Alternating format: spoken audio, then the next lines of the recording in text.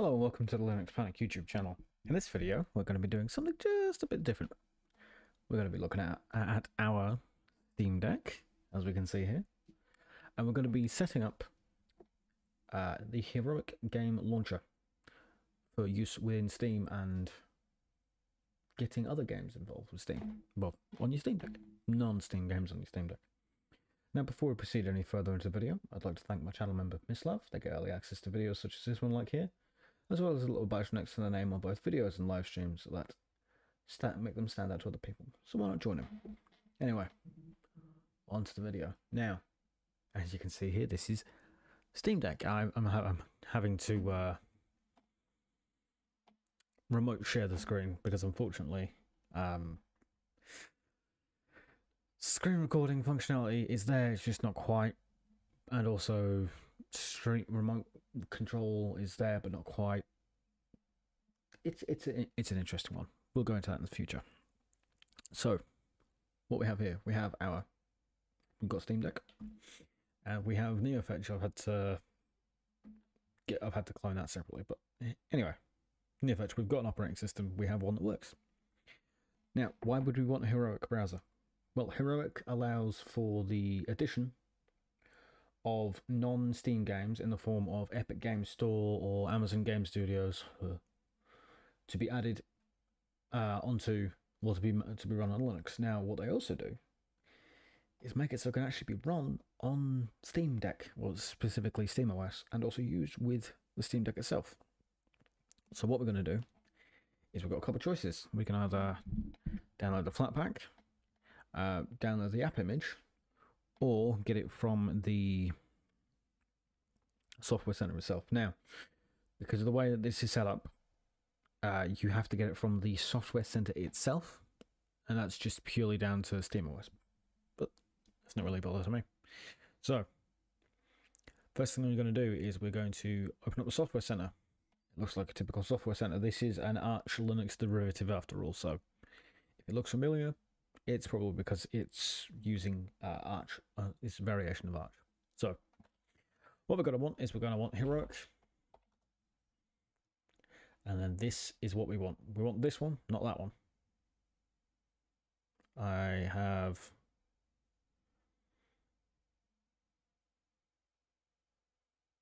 Okay, that is a photo. Why there's a photo available, I don't know. Anyway, this is what we need. It is distributed by FlatHub. You can get it from FlatHub if you want, but in this case, we're just gonna install it. Now, yes, indeed, I'm actually using my computer to get this running. So if the image looks a bit funky, it's because the Ethernet cable I thought I had was fine is evidently not fine. So I'm broadcasting this over from wireless from the Steam Deck to the router, through a switch to my computer. And the fact that this is all happening pretty much instantly is pretty good. So yeah, swings and roundabouts. So in the time it's taken me to talk about this, it's just about downloaded. Pretty damn fast. We don't have to worry about it. So now that is done, take a sip of your drink. In my case, coffee. This opens up and tells you what has become available. Now, what we actually want to do is ignore the hotfix, which reminds me I should probably update Heroic on my own computer. Yeah, I should update that. Anyway, what we want is we need to come into the settings here, and there is a choice. We're going to go through the settings at another time if you wanted to, but it's just, yes, here is everything. Now, one thing that we would like is we'll leave the dark tray icon. We could touch the rich presence if we wanted to, but here is the one that we want. Add games to Steam automatically. Now, this is important because without this, we can't actually... Well, we can get access to them inside of Steam, but this just makes life significantly easier. So, now that we've done that, we actually need to log in. Now, what I'm going to do is I'm just going to quickly drag, not that. Just going to quickly drag that away whilst I log into Epic, because my Epic Games email is not the same as as any other emails, because I decided to separate that out a while ago. There we go. Let's hope I put in the right password. Did I put in the right password? No, I did not. We're having so many passwords.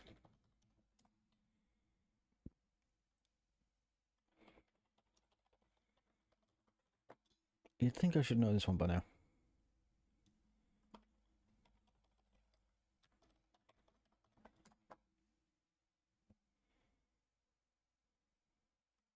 Am I? Bear with me. Yeah, so I put in the password wrong twice. Now that we've done that, we will throw in our authenticator, which is in Authy. Trust me, it is worth having two-factor authentication. I have it for anything that will take it, just because I prefer having the several layers of security. That's just me. Okay, now that we have done that, what we need to do is drag this back to here and then full screen. So we have our heroic. Now, if we decide to go, oh, I don't know, let's install something, Prison Architect. I have Prison Architect. So we'll just go, yes, please install Prison Architect. And then get download size. Yeah, it's all good. This will actually download it. As we can see here, Prison Architect is downloading, yada yada. By the time it takes by the time the update disappears, this is finished downloading. Yeah, it's just that fast, which is pretty good. Now, we could, if we wanted to, start playing it right now. Fortunately, could find the wine version to launch. Default, would you like to use another one? Yes. Luckily for us, it will pick it up and run it straight away. However, you may have noticed, we're not in Steam desktop mode. We're in desktop mode. Why are we trying to run a game in desktop mode when we have access to Steam? Well, it's a Steam Deck. Why are we not running it in SteamOS? Like, this is SteamOS, but you get the point. I do apologize for the flickering. There's actually nothing I can do about that. Where is it? So here we go. Yes, please. I agree to the redistributables, yada, yada, yada. Thank you. Of course, depending on the game, you'll get that the first time round. Don't worry about it. It's just a, hey, look, I don't know what I'm doing. So in this case, yes, we're just going to skip this because it's owned by Paradox. We know they're owned by Paradox.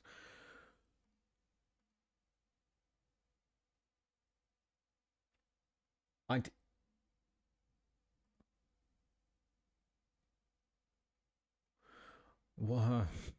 was about to say, what is it? Bear with me. Yeah, I forgot. I thought I'd done the Escapist, not Prison Architect. Either way. Yes, I will allow. Come on. So, any time it takes you to get this done, depending on your internet connection, of course, and the such. Shouldn't take more than 10 minutes for a game like this. However, does this actually run on?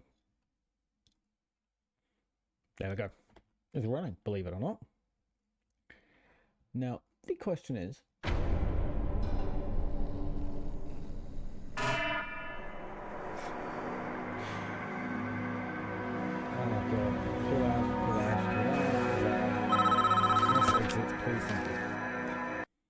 now, the interesting thing that I think will be rather interesting is this has been installed.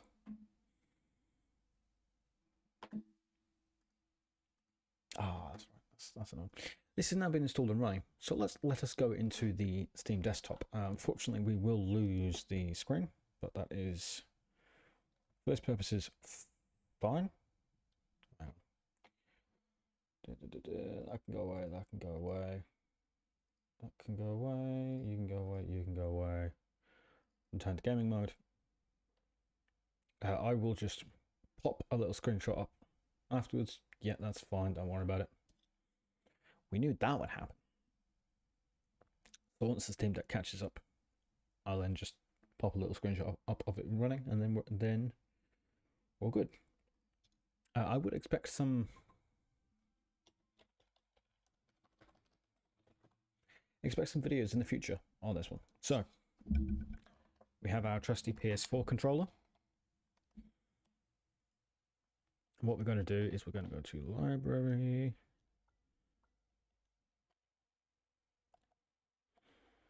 Not great on deck. Collections. Non-Steam. Prison Architect. Add play. Now, once it catches up, I'll just actually quickly take a screenshot. So what we want to do is press and hold that one because I forgot what the screenshot is. What is it? Is that one?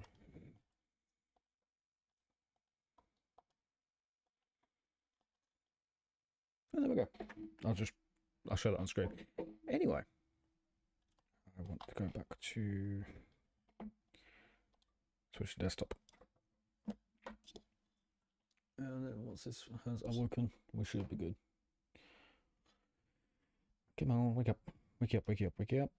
Not EmuDeck. I will cover a video on EmuDeck in the future because it is a rather good bit of software and I actually rather enjoy it because it means I get to play some games I like playing, such as Need for Speed Most Wanted Blacklist Edition and also The Simpsons Hit and Run, which is actually a rather fun game, in my opinion anyway.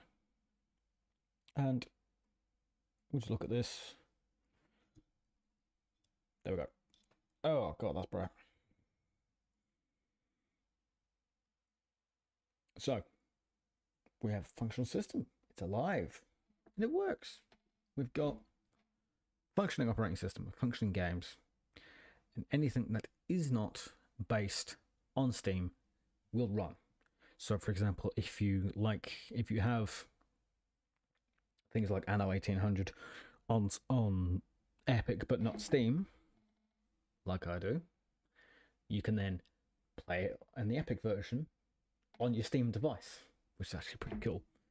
So if you like the video, hit the like button. If you disliked it, hit the dislike. But they've seen your work, even though you cannot see one of them.